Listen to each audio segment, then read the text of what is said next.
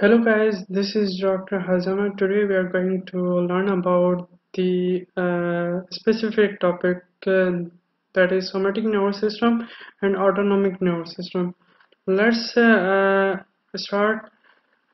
First, nervous system is divided into two parts. First one is the central nervous system, which comprises of brain and spinal cord, and second is the peripheral nervous system, which consists of motor and sensory nerve.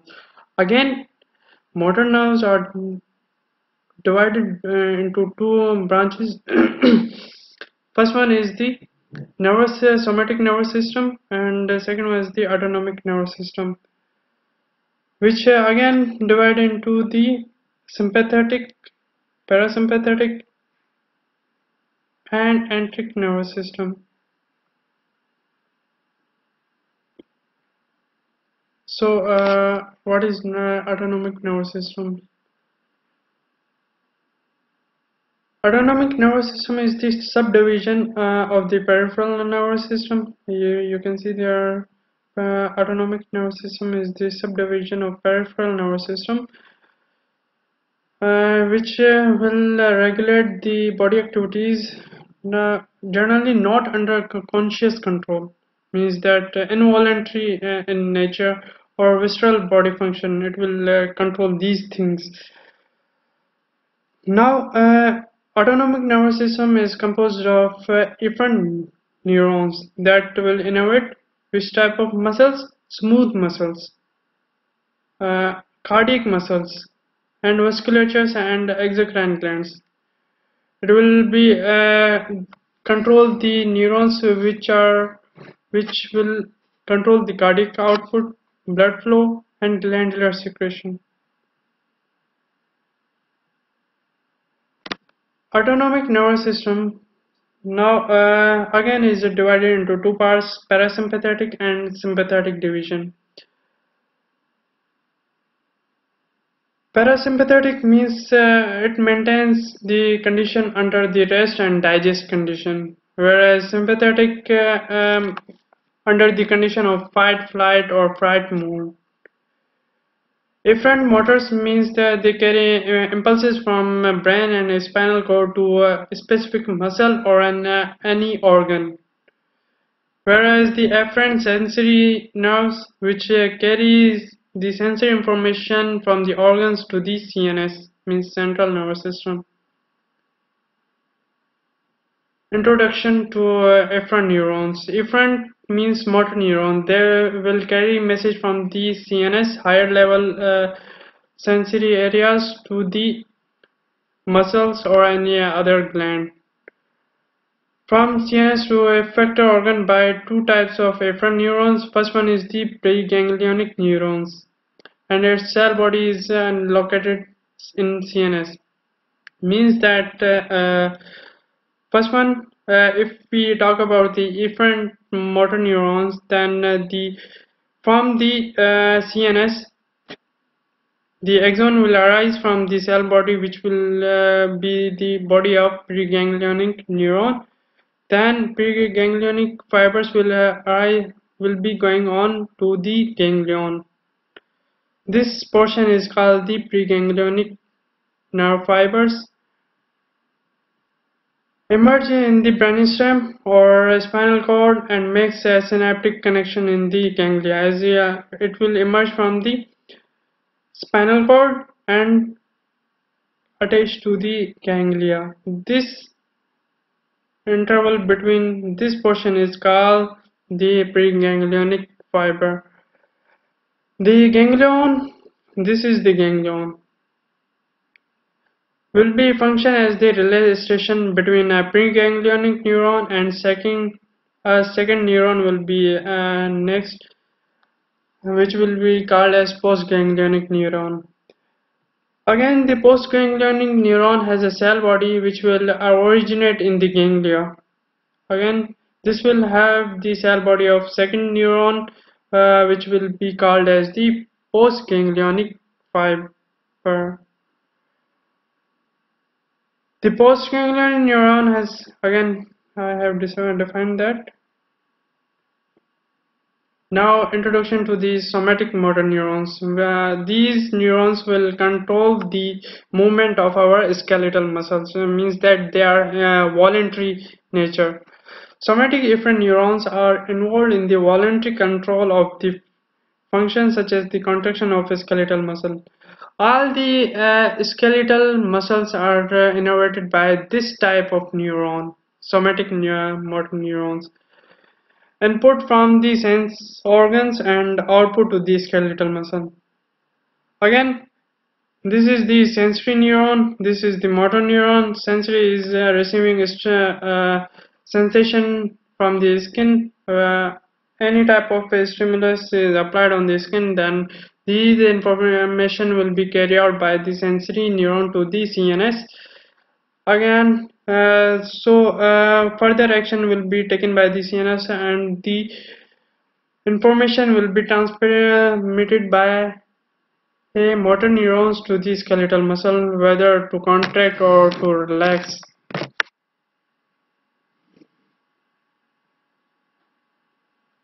Again, autonomic and somatic nervous system. On the basis of neurons, autonomic nervous system has two types of motor neurons. First one is the preganglionic neuron. Second is the postganglionic neuron. Conduction is slower due to thinly or unmyelinated axons, means that they are thin, and most probably the postganglionic neuron will be unmyelinated in all condition, mostly in all condition. Whereas the somatic motor system, one type of motor neuron which will extend from the CNS to the skeletal. You can see here it is extending from the CNS to skeletal muscle. This is one type of somatic motor. Whereas in autonomic, there are two types of motor neurons. First one is the preganglionic, which will arise from the CNS to the ganglion, and second is the postganglionic neuron, which arise from the ganglion to the any effector organ. Now, sympathetic nervous system, which is also called as the thoracic lumbar system, because all its neurons are in the lateral horn of gray matter from thoracic 1 to lumbar second vertebrae. Spinal segment. These are the spinal segments in which the neurons arise, which will work under the sympathetic nervous system, which are located in the lateral horn of gray matter. Preganglionic neurons of the sympathetic system comes from thoracic and lumbar, from T1 to L2 spinal segment. They synapse in the two cord-like chains of ganglia, which will run parallel. Preganglionic neurons are mostly short, whereas the postganglionic neurons are long in sympathetic. Axons of the postganglionic neurons will extend from the ganglion to the tissue, where it will innervate and regulate its functioning. Adrenal medulla, largest synaptic ganglion, which receive only preganglionic fibers from the sympathetic. It doesn't have any postganglionic fibers because there's a large synaptic ganglion. It will not need any postganglionic fibers. Whereas the adrenal medulla, in response to the stimulus, secretes epinephrine, which is also called as the adrenal. Lesser amount of norepinephrine into the blood. Again, here there are three types shown here. First is the thoracic sympathetic. Thoracic sympathetic, again, on the basis of their neurotransmitter secreted. So this is the preganglionic fibers coming, which will secrete acetylcholine here in the ganglionic part. Again, from here, the postganglionic fibers will start running out from the ganglion to the effector organ. It will mostly secrete norepinephrine. In adrenal medulla, the case is a bit different. It has the preganglionic fibers, which will secrete again acetylcholine at the junction, but there is no postganglionic fibers because this is a large ganglion. So again, it will secrete norepinephrine and epinephrine to regulate blood pressure. Whereas in the lumbar, we can see that again it will secrete acetylcholine by the post preganglionic nerve fibers. Again, this is the postganglionic, which will again secrete the norepinephrine. Whereas in cranial and sacral parasympathetic, only acetylcholine matters. Only at the junction between the preganglionic fibers and ganglion, acetylcholine here and here. Again, at the junction between the neuromuscular junction, for example, uh, both will secrete acetylcholine. Whereas in sympathetic, the case is a bit different. They will secrete epinephrine or epinephrine. This is the somatic nervous system in which just one type of motor neuron you can see here, whereas in autonomic nervous system, sympathetic and parasympathetic are a bit different. Like I already told you that they all will secrete acetylcholine between the ganglion and preganglionic fibers, but uh, things are little bit changed when at the neuromuscular junction or any other tissue organ.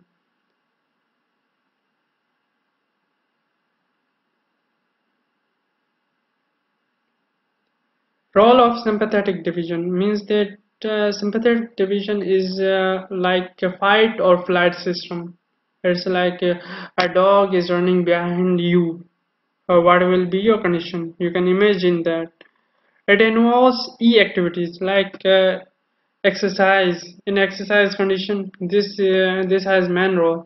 Excitement. You are excited about your result that you got A plus. You got excited. You are going to give a treat to your friends. An emergency situation you got you got into an accident, for example, then you will imagine what will be happen. Embarrassment. These are these activities are included in our sympathetic division. It promotes adjustment during exercise, means that blood flow to the organs is reduced, flow to the muscle is increased. Means it will bypass the blood from low need to high need tissue. Its activity is illustrated by a person who is threatened. His heart rate will increase, breathing will be rapidly, his skin will be cold, sweaty, people's dilate. You can imagine.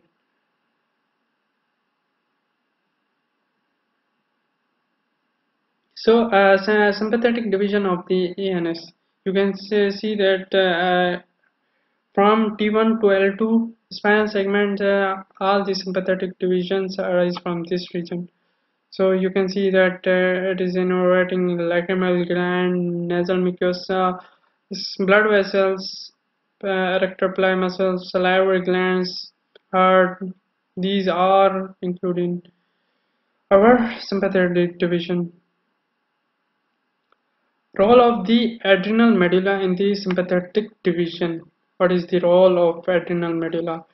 It produces adrenaline, which is also called as an epinephrine, which is produced by the medulla of the adrenal gland. They are located on the top of the kidney. Here you can see this is the adrenal gland, which is located at the top of the kidney.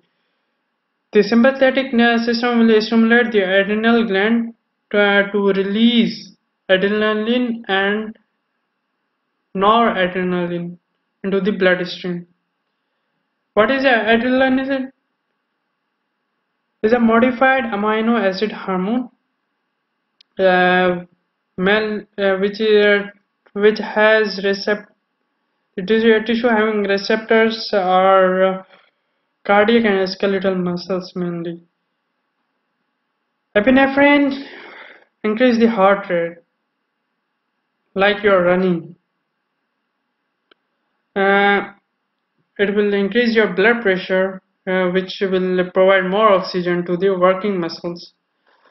It also increase the blood sugar levels, like your body needs much more oxygen. Yeah, without it, you will just feel dizziness. You will you will go unconscious. Role of parasympathetic division. What is the role?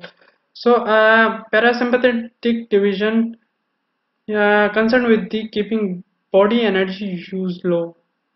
Like body will use the condition in which your body will use much less energy. It involves D activities like in